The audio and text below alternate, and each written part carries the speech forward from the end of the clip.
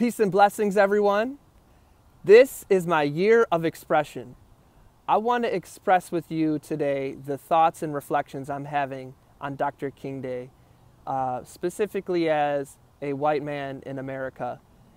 My thoughts and feelings, first and foremost, are that I feel like this is the Easter Sunday or the Eid of conversations on race and racism in America, which is to say I don't see this many people actively participating throughout the rest of the year, which has me first reflecting upon my own actions before I point the finger at anyone else. So I'm asking myself today, if I was alive during Dr. King's time and during the height of the civil rights movement, would I have been an active participant or would I have been a passive bystander? And the best way to get to the heart of that answer is to reflect upon the actions and behaviors I have now, because racism and white supremacy are just as alive in America today as they were in the 50s and 60s. So here are the questions I am asking myself on Dr. King Day to hold myself accountable. First question I have is, how am I showing up throughout the rest of the year in working to create a world free from discrimination and racism?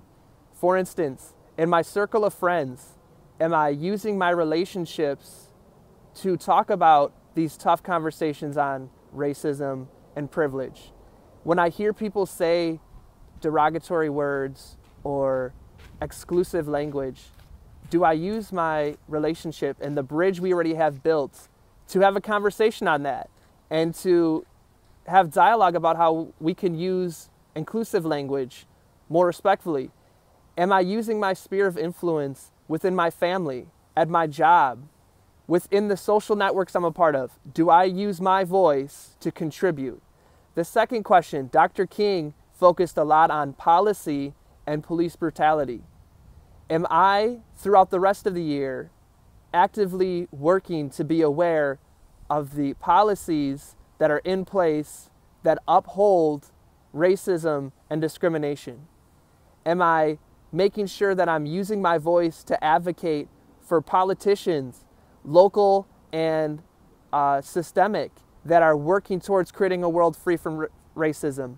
Around police brutality, when conversations on police brutality are being had this year and activists and protests are happening, am I saying things like, well, if people would have just been respectful, or if people would have just behaved, or if they just would have listened to police, none of this would have happened? Do I say things like that, or am I listening to the experiences that Black people and people of color go through, believe them, and then take action towards creating a world free from systemic racism?